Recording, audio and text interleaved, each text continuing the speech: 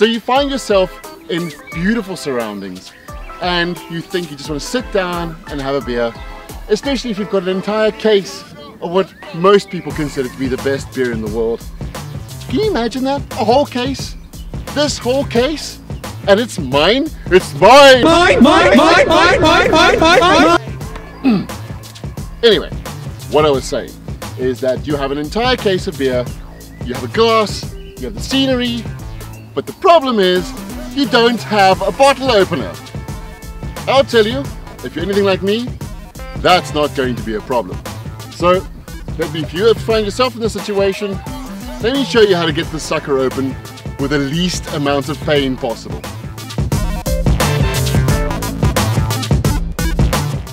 You see, so what you're going to want to do is the idea of opening a bottle. I mean, it's obviously everybody has done this, but just to understand what you need to do. What you need is you need to apply pressure on the underside of the lid to pop it off.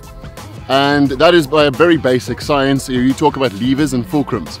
So when you have either a spoon, you have a lighter, you have another bottle, that's your lever, okay?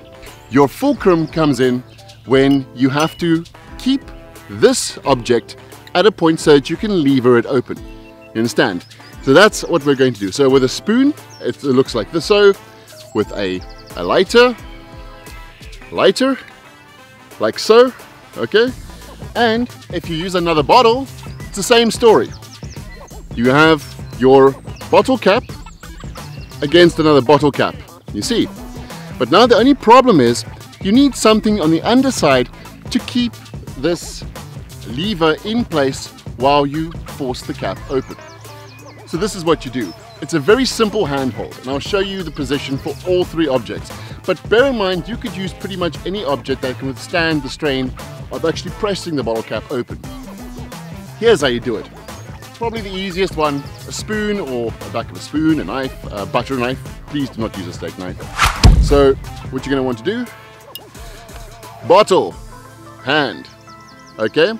You have 3 fingers and you close with your thumb, okay? You can see. Now this finger becomes the fulcrum, so you've got to grip very tightly with the rest of your fingers. You take your object, you put it in, and this finger locks into place. So whatever your lever is not going anywhere because it's settled fine. This is how you know it's perfect. And then all you do is you push downwards on this while making absolutely sure that this finger does not move for any reason whatsoever. You can see over here, and then obviously you're just going to want to push down on this and it's going to pop this lid right off. Now, of course, if you have a lighter nearby or something that looks similar, same story. The grip, okay, like so. You have the lighter that is now, oops, let's do that from a different angle. You have the lighter that comes in, okay, and then your fulcrum finger sticks. That's not going anywhere. Can you see that? It's absolutely stiff, and this finger must not move. Once again, I just push down on this and then it will literally pop open just that easily. But let's have a look at the last one.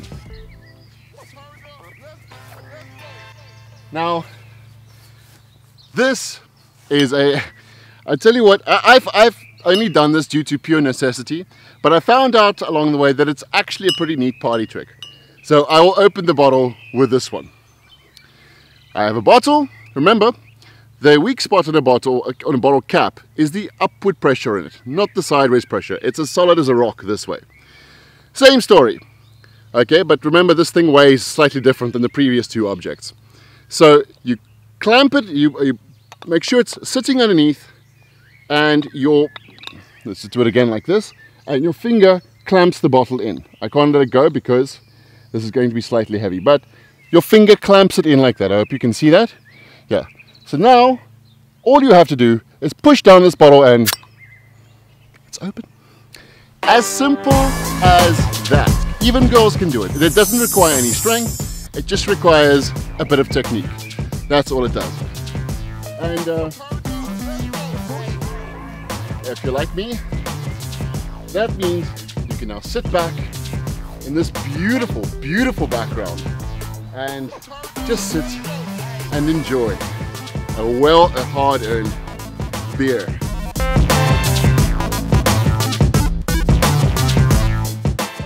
You know, this is the point where I would say, I wish you guys could taste this, but I really don't. I'm actually okay just tasting this all by myself.